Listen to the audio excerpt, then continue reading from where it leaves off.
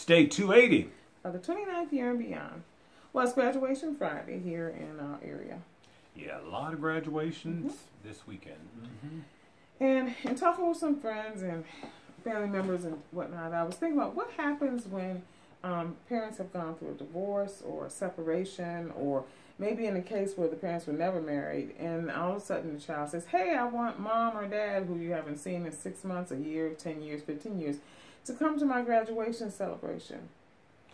I think you have to realize it, regardless of what the relationship is, was, isn't, with you and your previous spouse, or you and someone you share a child with, if you weren't married, you have to heighten your awareness to the fact that this is not about you. Yes. And this is a day of celebration, of achievement for your child. Right. And that's where the focus needs to be. And so if that's what's going to make the day special for your child, then I think that needs to be the priority. I agree. I mean, it's not about you. It's not about your mama, your daddy, your sisters, anybody in the family who may have ill feelings towards this person. It is about your child and the celebration and, like he said, the accomplishments they have made. And so you have to be ready to put those things to the side. You know, as a caterer, we've catered some events where families had to come together for a child to get married, or even in a graduation. And, you know, you have to be really creative sometimes with how you set up the room so that, you know, they can have the different areas where they're not constantly in each other's face. But the bottom line is the celebration is for that child, you know, for what they've done. And so, you know, it's not easy, but sometimes, you know, got to be the best person. It's necessary. But, you know, you have to ask yourself, how much maturity, self-control, and discipline do you have, or do you lack, that you can't be in the presence of someone that is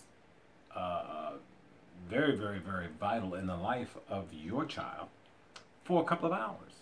I mean, you know, a graduation ceremony is a couple of hours. The party would be a few hours. I mean, could you really not? You know, I mean, think about it. You work with people 8 hours a day that you may detest. So, and there is no family connection or anything else. Right. It's the job. I mean, but my point is, as a mature person, you should be able to put your feelings in check and be able to endure a function, an event, an activity for some hours for the sake of your child. Yeah. And if they want a picture with their parents.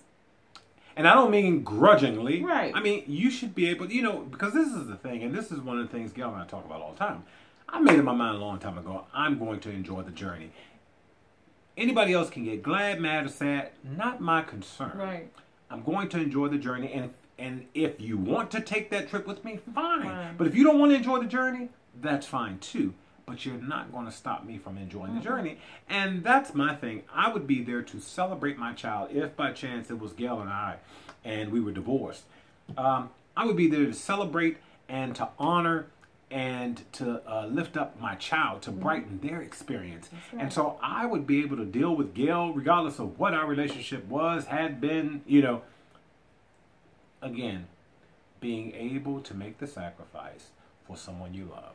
That's what love does. That's what it does. And regardless of whether you pay for everything in this child's life. Or nothing. Or nothing. It doesn't matter. It's about what the child wants and what's going to make that day special for them. So enjoy graduation weekend. Particularly those of you who may be thrust together and you don't want to be. Make up your mind to enjoy the journey. Until tomorrow, if the Lord says the same. Bye.